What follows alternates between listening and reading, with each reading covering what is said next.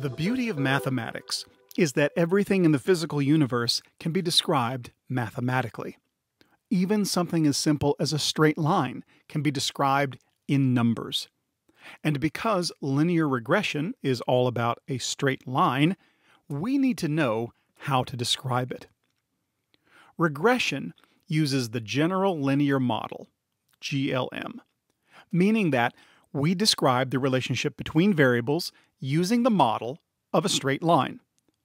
We create a scatter plot of the related data, and then we use a formula to describe the line that best fits among those data points. In this example of height and weight in a scatter plot, we see that as children get older, they tend to weigh more.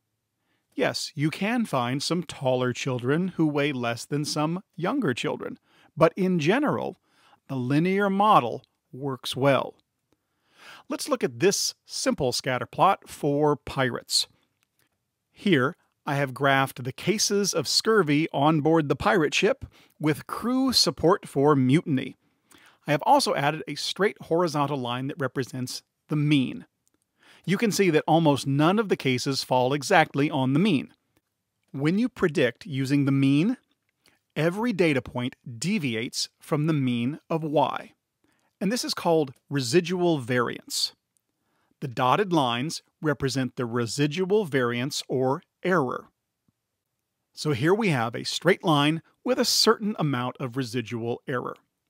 Linear regression allows us to create another straight line that has less error, and it looks like this. This is the line of best fit, aka the regression line. The line of best fit is a straight line on the scatter plot that passes, on the average, through the center of all the y-scores at each x. Like a mean, it passes through the middle of the data. But this line of best fit has much less residual error than predicting with the mean. Predicting with the regression line will give us better predictions than by using the mean. Look again at the amount of error with the mean, and now with the regression line. Mean, regression line. The linear regression line allows us to make better prediction because it passes through the middle of the scores. It does two things.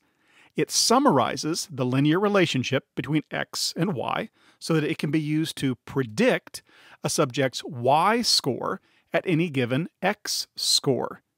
That predicted score is called y hat.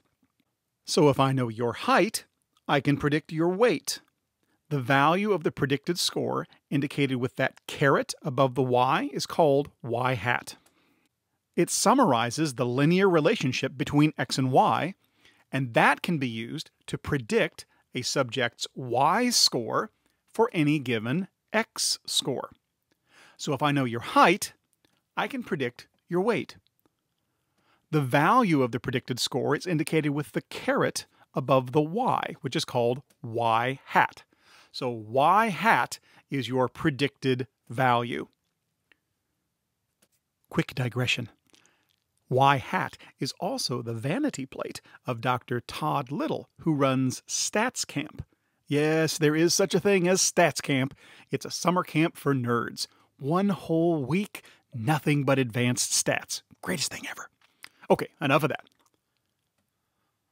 A straight line can be represented graphically, i.e. drawn, or mathematically, with an equation.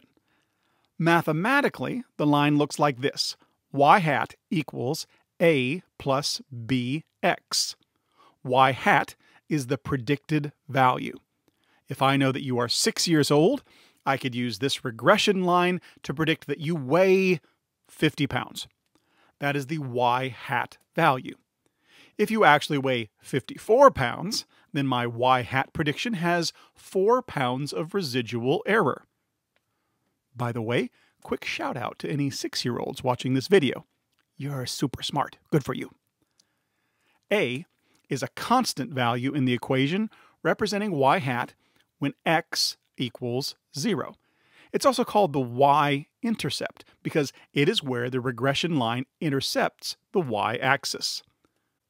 B is the slope of a straight line, the degree that it is sloped up or down or is more horizontal than vertical. X is a raw score used for prediction. We will call this the x value. Once you have calculated an equation for a regression line, you can then plug in any x value from the dataset and predict a y hat value. So let's look at that in more detail. The y-intercept is labeled A. It represents a constant value of y when x is 0. So when an x variable is correlated with a y variable, then the y-intercept indicates a starting point to which we add additional information from B. In a way, you could think of it as prediction with a mean in that it is a starting point to which we add or subtract information, but the y-intercept is not actually the mean of y. Unless, of course, the x variable tells you nothing about the y variable, there is no relationship between the variables, in which case the regression line is flat and every y hat predicted value equals A. So that would be predicting with the mean. When there's no correlation, the best predictor of any y value would be the mean of y. When there is a correlation, the y-intercept is our starting point, but it will not be the mean.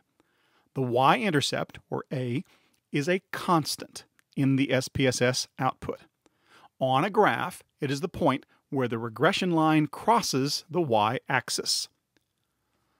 The slope is the value for B. It indicates the direction and the rate of change in the line. The slope indicates the direction in which y changes as x increases.